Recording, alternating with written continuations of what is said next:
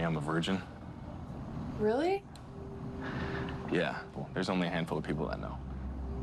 You talked about how not many people knew, even some people in your family, that you're a virgin. What's it been like for you to have these revealing talks, which I'm sure the show has brought on? Has it felt relieving? How has it felt for you?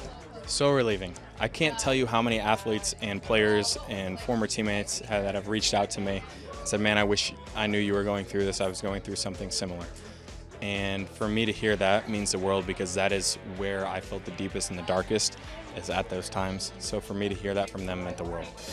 You have said you're not necessarily waiting for marriage. What are you waiting for in making that step? Is it finding the right woman who you fall in love with, or what is it?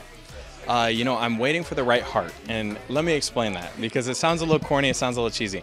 I'm waiting for somebody to match my intensity, someone that's going to be into me as much as I'm into them, somebody that I'm so madly in love with, and that I could share that special moment with. That's what I'm waiting for, and that's what I'm looking forward to.